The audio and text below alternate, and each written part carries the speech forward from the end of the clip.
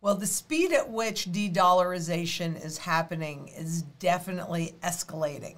And we need to be really aware of this because it's going to have an impact on every single person that lives in the U.S. or uses U.S. dollars. So I want to just get right to it because we have a lot to talk about today. And we want to make sure that you hold real money and the solution coming up.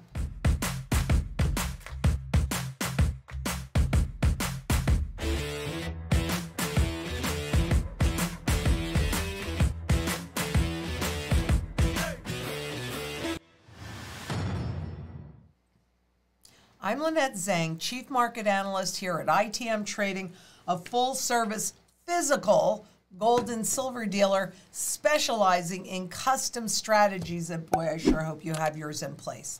If not, you want to make sure that you do that right away or ASAP and then get it executed ASAP because things are definitely escalating and speeding up. The U.S. dollar is suffering a stunning collapse as the world's reserve currency. But remember, I think it was Ernest Hemingway when they asked him how he went bankrupt, he said slowly at first and then fast. And so the reality is it was already in 2002 when we were not attracting, the U.S.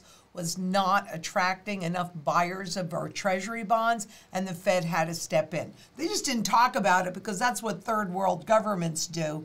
And then all of a sudden it became the thing to do in the 2008 crisis. But understand, everything is definitely speeding up and escalating. The greenback is losing its power as a reserve currency faster than many analysts are noticing. But I want you to notice because the analysts, but you need to know so that you can make those choices that put your best interest first. In 2022, the U.S. dollar's share as a global reserve currency fell at 10 times the average pace of the past 20 years. 10 times the average pace. The dollar suffered a stunning collapse in 2022 in its market share as a reserve currency, presumably due to its muscular use of sanctions. Exceptional actions taken by the U.S. and its allies against Russia have startled large reserve holding countries, most of which are from the global south.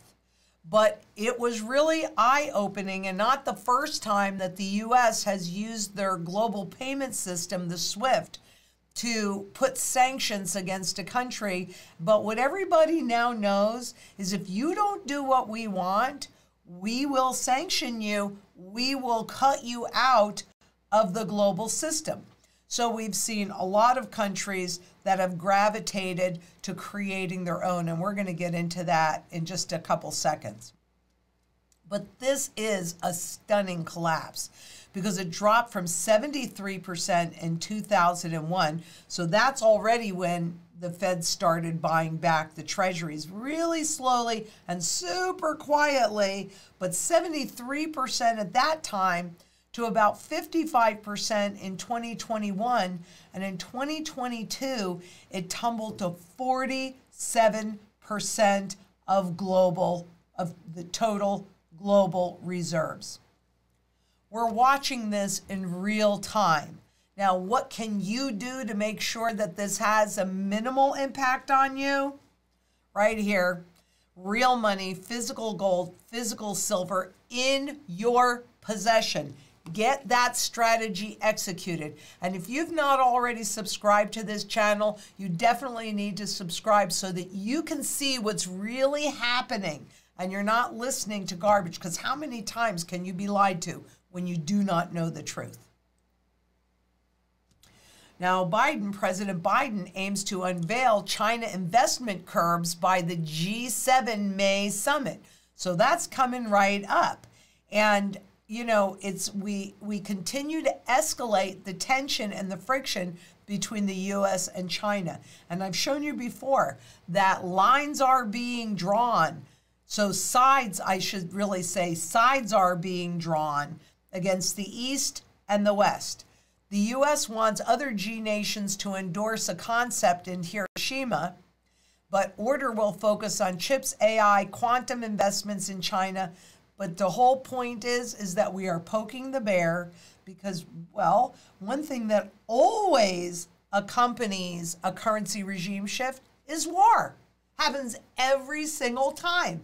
And right now we've got a proxy war between Russia and Ukraine backed by China and the US. So will we go at it directly? Kind of sounds like that's the move. But the move marks a new phase in the years-long economic campaign against China that's already seen the U.S. impose tariffs on Chinese imports under ex-President Donald Trump, and more recently, seek to restrict exports of key American technologies. Now, capital flows between the world's two biggest economies are in the crosshairs. And the U.S. is losing its status as the world reserve currency. Here's one huge thing that we've been talking about. But, oops, sorry about that. I guess I goofed that one up. Let me just fix that real quickly. Yeah, sorry. Oh, well, that's what happens when we do things live. Okay, so the U.S.-Saudi oil pact breaking down as Russia grabs upper hand. I've talked to you guys about this before. In 1969, the IMF created the SDR. It stands for Special Drawing Rights, but it's just a name. It's just a currency like any other fiat, except that it's a basket of global currencies.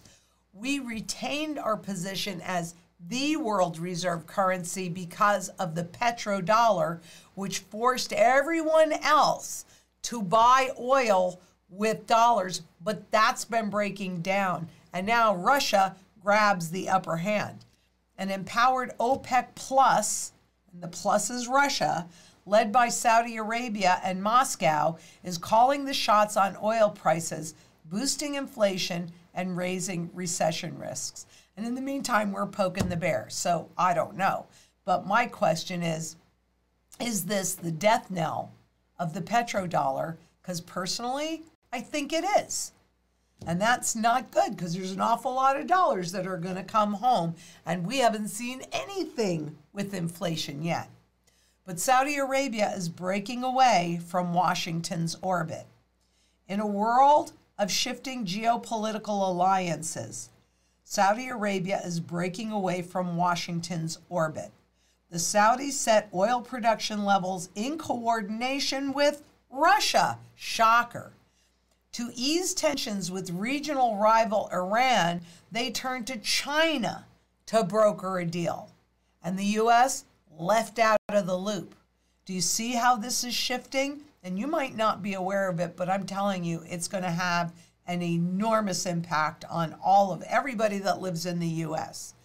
Western influence over the oil cartel, in other words, is at its lowest point in decades. But at the same time, you have the rise of the BRICS nations.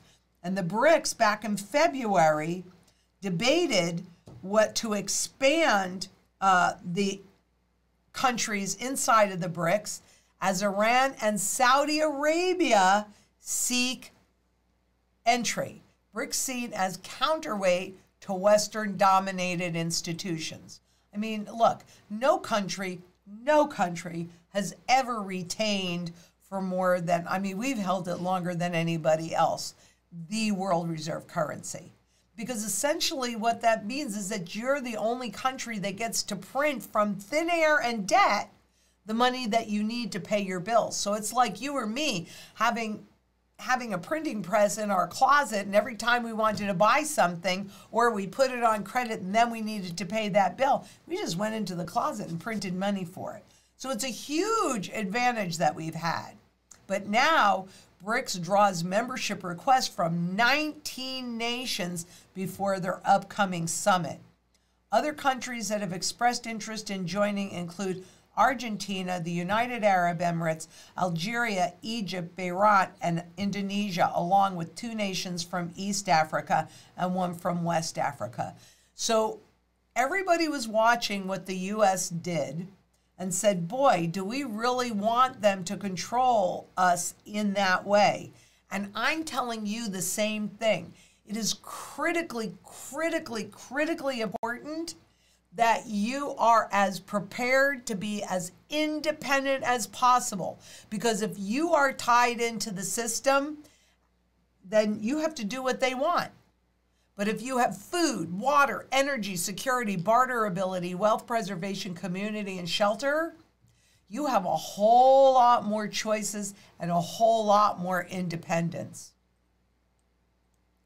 And this kind of really, this describes where we are very, very well, because we are living in the world between orders. We've heard about the New World Order, but nobody really knows exactly what that's going to look like. We don't know what the new order is going to be, but now you have a lot of countries that are vying to have more control, more say. And how do you want to be in this New World Order? Do you want to be under the auspices of unelected technocrats? The Federal Reserve, he's not elected. You didn't choose whoever is running that entity. And the Federal Reserve is private. They are not federal, nor do they hold reserves. They just print money and control you. So once we get to a CBDC, if we get that far, and right now we would still have choices because we vote with our wallets. So if you buy gold and silver, that's your vote. This is my vote. If you put in your food, water, energy, etc., that's your vote.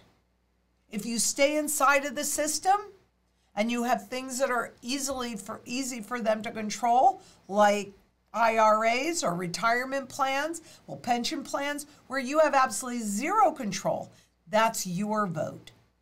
I'm not in the system anymore, and I was a banker and I was a stockbroker because I understand what they're doing.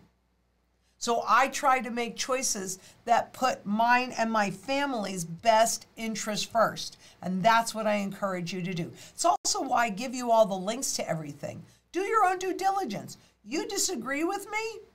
I can't say that your opinion is less valid than mine. But random? Yeah, it is. Do it as a studied opinion. Because where we are right now is that the BRICS will surpass the G7 in contribution to world growth. And that's what we're looking at right here, where the US, the G7, and so that's the largest 7 advanced economies, that has been declining since 1992, where those BRICS nations, those have been increasing. And these paths are crossing. And and it's also the BRICS that have been accumulating most of the gold. So they are putting themselves in position in this new world order to be in control. I'm encouraging you to do the same thing. Central banks have bought more gold than they have since 1967, when we were transitioning from a gold standard, or at least a quasi-gold standard, to a pure debt-based standard. Now we're transitioning into a digital standard. So why are the central banks buying so much gold? Because they know it. That's why I always encourage you to do what the smartest guys in the room on any given topic are doing for themselves. Central banks are buying gold. BRICS countries will contribute 32.1% of the world's growth, compared to the group of 7 nations, the G7, at 29.9%. Done and done. Who do you think is going to have the most influence? Why do you think the U.S. had the most influence and became the world reserve currency? Because we had the strongest army in the world and we had the most gold in the world. And our economy was growing. So it made sense. But that has been shifting, and not just from the U.S., but on a global basis. That has been shifting. You need to be aware of this. And then what happens? When all confidence is lost, governments take us back to gold, because this fiat money, this stuff, and even digital, it's based on the full faith and credit of the government. It's a con game, and you have to buy into the con. But Zimbabweans, they've been dealing with hyperinflation for quite some time now, since 2009, and actually earlier than that. So the public does not trust the Zimbabwean dollar. It was reset several times. The inflation rate more than doubled last month to 191%, stoking memories of the hyperinflation of the 2000s that saw the Zimbabwean dollar redenominated 3 times before being effectively abandoned in 2009. Let's see. Why did they abandon it in 2009? Because nobody used it. And that's where the whole world is headed, because we are at the end of this currency's life cycle. There is virtually no purchasing power left, and governments are anchored at 0. And as we've seen, as the system is falling apart, as the central banks make an attempt to raise interest rates simply so they can lower them again, they're out of ammunition and tools. I'm not saying they can't make something else up, like quantitative easing, like they did in 2008. So maybe they can. I don't know. But what I do know is that we have to feel enough pain in order to accept the next thing that they're going to stuff down our throats. If you have your food, water, energy, and all of that, and you have gold and silver, you don't have to accept what they're going to cram down your throat. And if we can get at least 3% of the population to understand what's happening, we're in a much better position. So these were the gold coins that they introduced as local currency tumbles. And who could afford these 1-ounce gold coins? Just the 1%.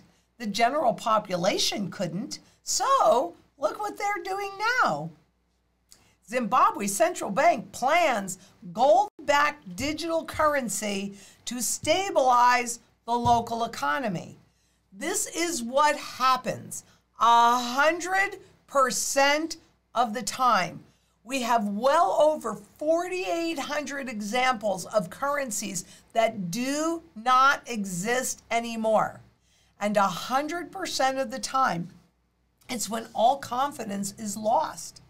Then you're in hyperinflation, so the truth is revealed, and the public stops using the currency.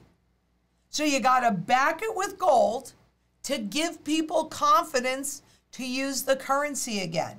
Now they're trying to take them into the digital currency, so they brought it out for the 1%ers. They brought out the 1-ounce gold coins for the 1%ers, those that still have money, because everybody doesn't lose anything. Wealth never disappears, it just shifts location.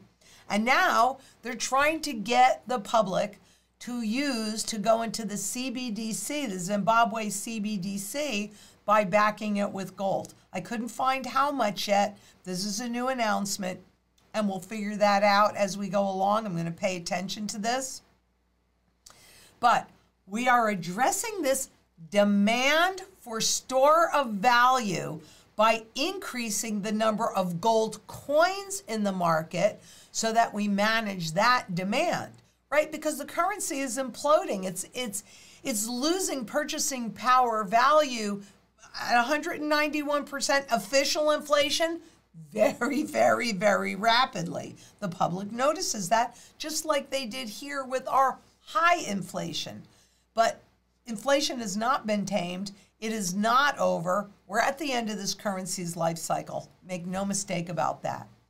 We shall soon be introducing digital gold tokens to ensure that those with low amounts of local currencies, see, they got to get the public in here, are able to purchase the gold units so that we leave no one and no place behind. And they get you into the system, and then they start to take the gold away again. So we'll be paying attention to this. But yeah, they want you by the cojones. Why didn't they do a much smaller coin? I mean, with gold, you can hammer that out, and I think I even have some. Well, maybe not. Maybe Jacqueline took them. But you can actually hammer that out to super thin levels, you know, thin. So, I mean, they can do any size gold that they want. But the new digital dollar tokens are seen as complementary to the Moe Tunya gold coins, so to the gold coins, being an alternative vehicle for transactions and investments and a store of value. That is what gold is. It is a store of value in the longer term. It is not subject to geopolitical risk. Now on the spot market, oh heck, they can create as much gold that does not nor ever will exist and control the visible price that you see. So that enables them to accumulate it cheaper, but it also enables you to accumulate it cheaper. Don't be fooled. You want it physical, you want it in your possession, and it is a store of value that doesn't have to pay you interest because it runs no counterparty risk. And right now, everything else out there is pure counterparty risk. So you have to decide for yourself what works. And if you're going to be responsible for other family members or other people, then you have to, it's like, you know, if the plane is going down, you want to put your oxygen mask on first, then you can help others. This is your oxygen mask. And so is this. And the plane has already started its descent. Get her done.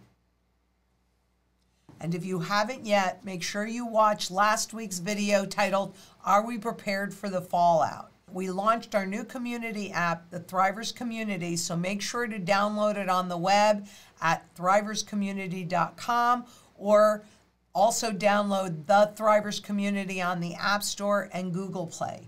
And if you haven't done so yet, click that Calendly link below, set up a time to talk to one of our gold and silver strategy specialists and get your strategy in place that puts your best interest first, because you're going to always start with your goals, and then get it executed ASAP. Because I can't tell you that it's going to be, you know, Tuesday morning at 8:35, but I can tell you that one day you will wake up, probably Friday after the close, so Saturday morning you're going to wake up and we're in a whole new world. And it's not one that you're going to like unless you're prepared for it. Because the truth is, this is your wealth shield. Physical gold, physical silver in your possession. And until next we meet, please be safe out there. Bye-bye.